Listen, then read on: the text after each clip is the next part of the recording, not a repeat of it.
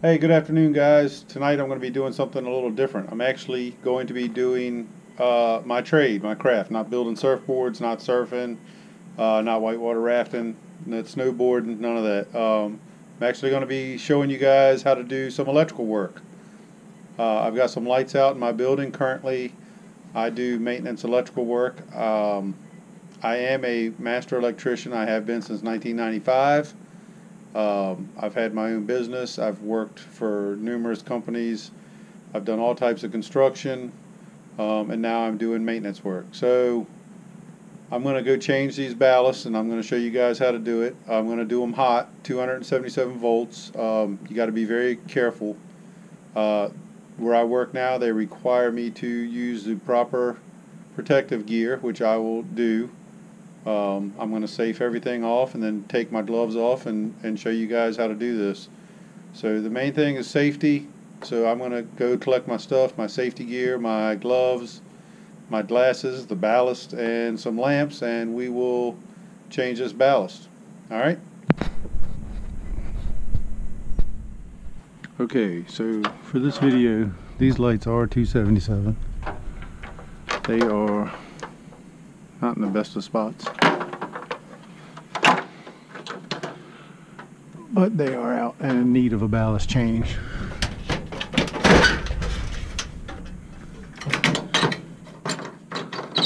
I'm just gonna double check, make sure it is the ballast. Easiest way to do that for me is to grab a lamp, and if it's a lamp, I luck out.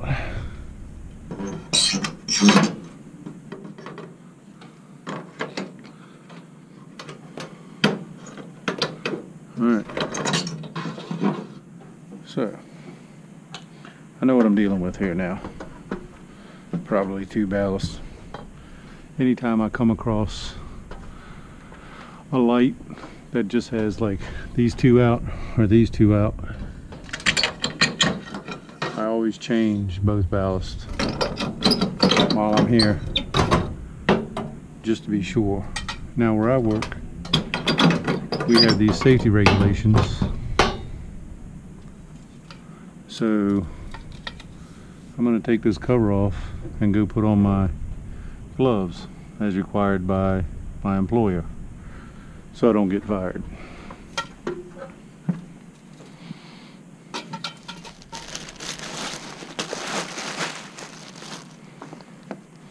My little rubber gloves.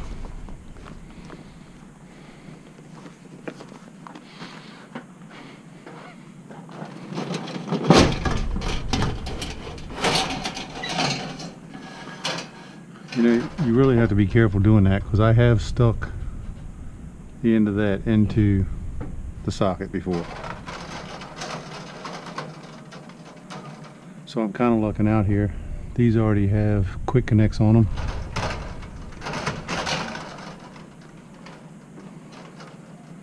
Which is a good thing.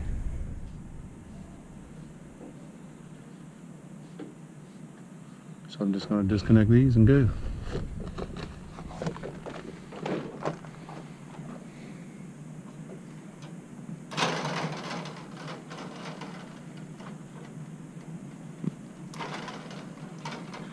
Alright, so both my circuits are separated.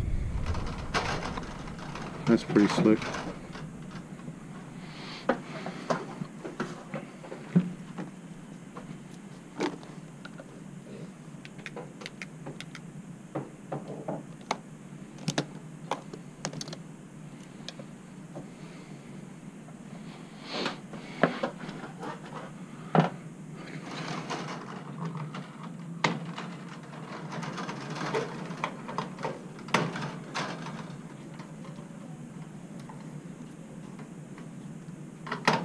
I'll reuse this one, and I'll reuse this one.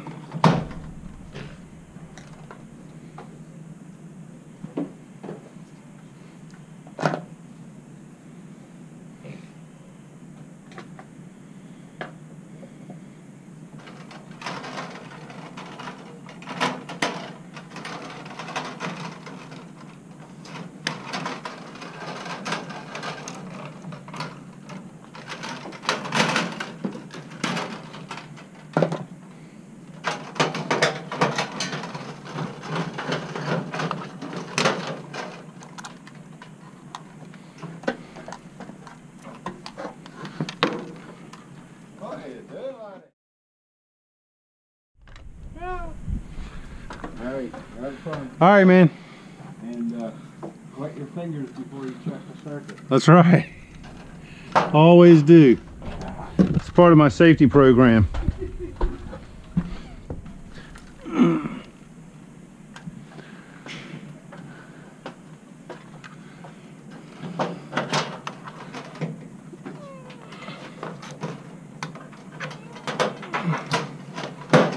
All right.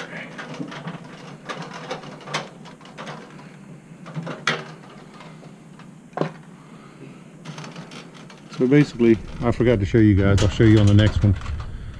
All these ballasts have a wiring diagram. On these, blue is the hot, red's the common, yellow is the common on the lamp side, and it's basically red and white's the hot on the black side. Now what I do is I try to make my stuff as neat as possible, so I like to trim everything up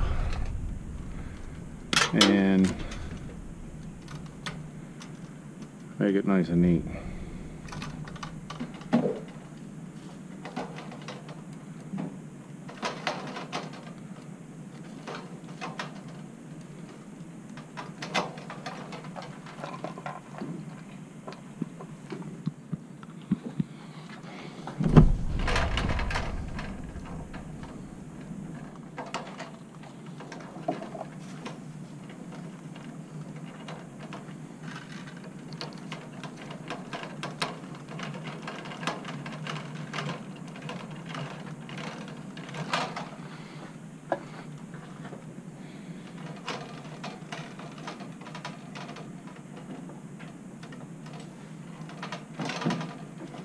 Not always going to be exactly color to color, but if you look at the diagram, it'll tell you pretty much what you got to do.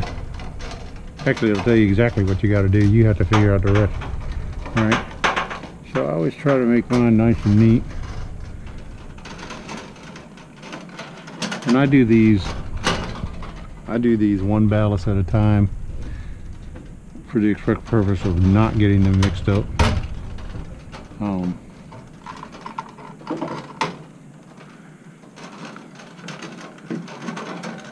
I don't want to get anything crossed.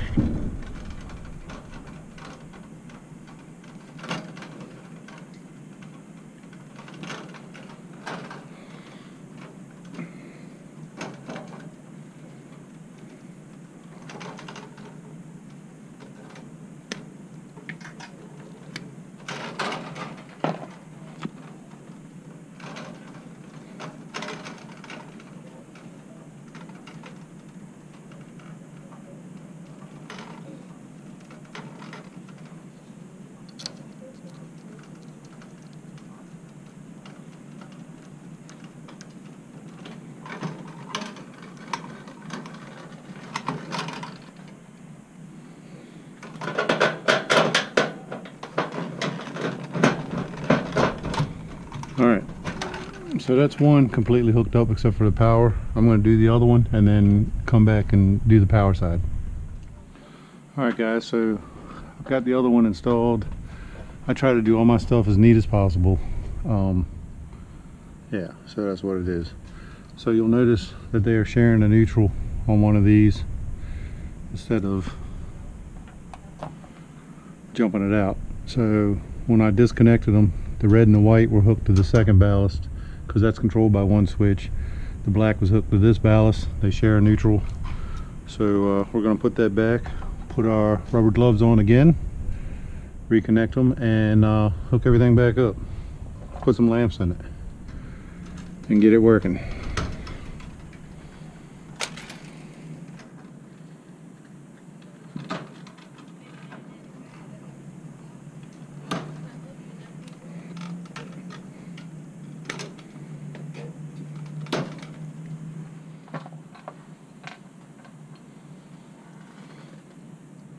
Alright.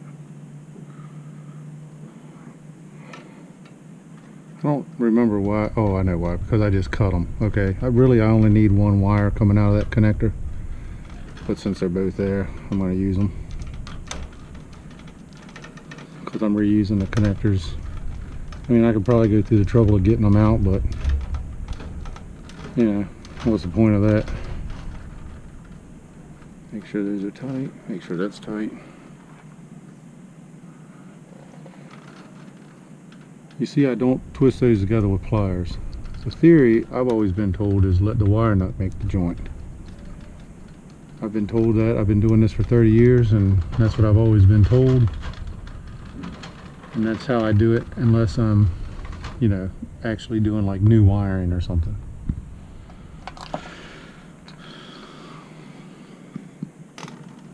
Once again, try to keep as many wires out of this as I can. Right?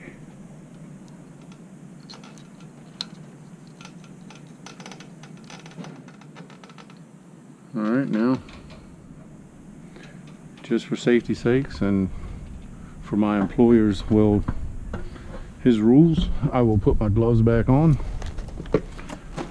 because I don't want to be a rule breaker. And I'll reconnect these, and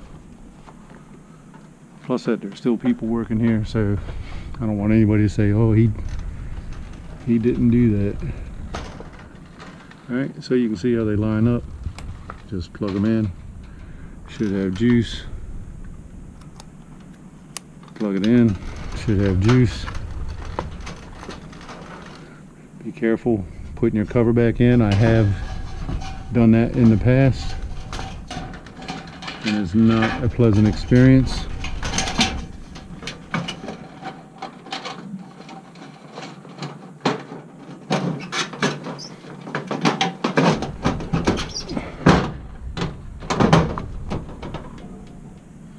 Alright, let's see what we got.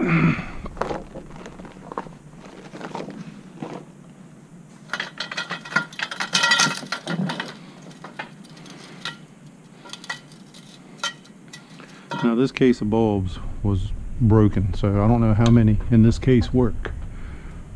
I mean, the case was smashed and I salvaged a few.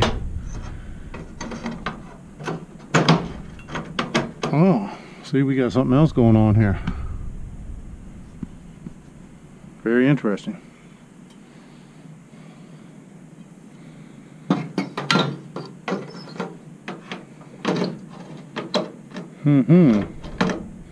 Okay, so they just put these columns in. So my guess is that they disconnected these lights and they never reconnected them. And if that's the case, that's going to fall on them. So this plot twists a little bit. The plot thickens.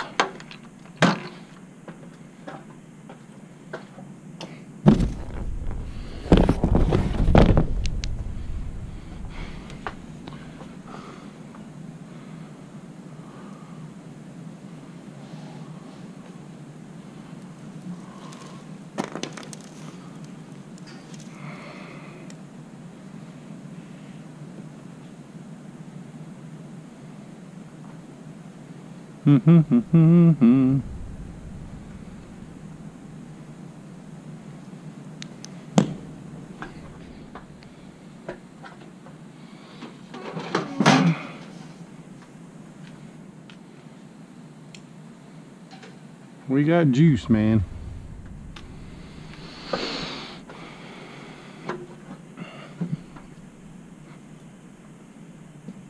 So this is a little embarrassing.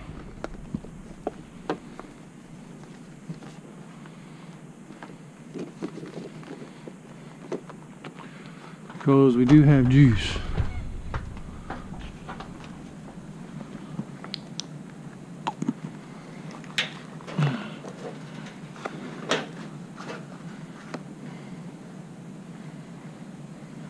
I could go check that light, I guess, or check it to neutral, see if I got my full 277. So this plot's twisted a little bit.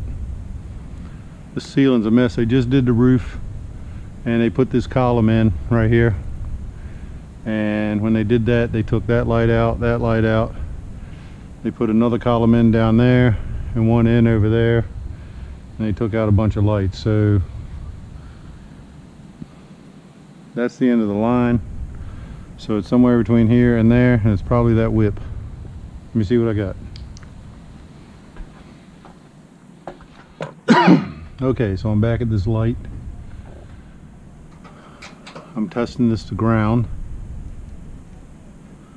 I have 280 volts on one side, and this is my problem child right here. Right here I have 37. So I have either lost a neutral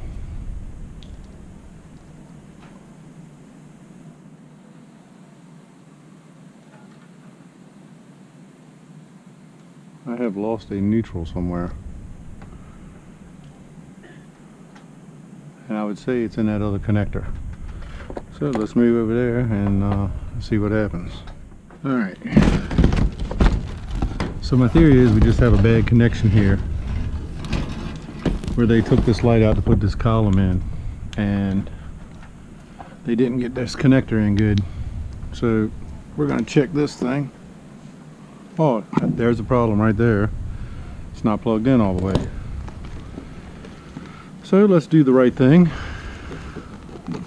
Put our PPE on and hope nothing happens.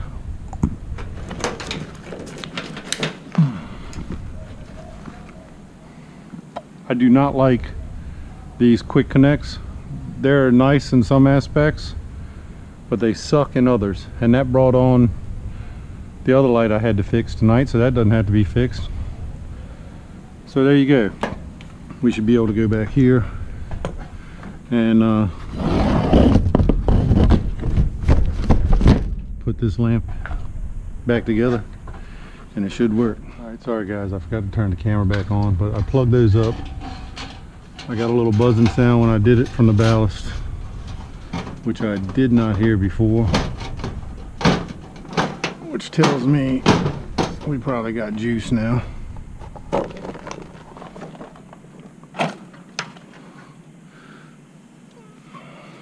That light's working, so that tells me we definitely got juice.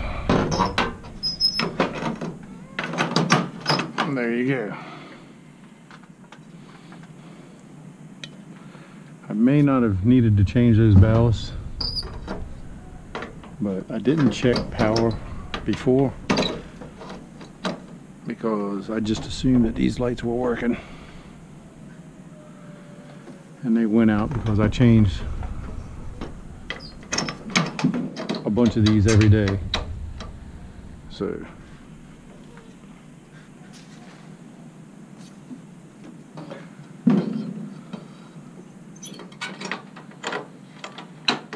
that's how you change some ballast on a 277 volt light. The last thing I always do is putting used bulbs back into a box that has good bulbs in it. I always break one of the tabs off. And there you go. That's how you do it.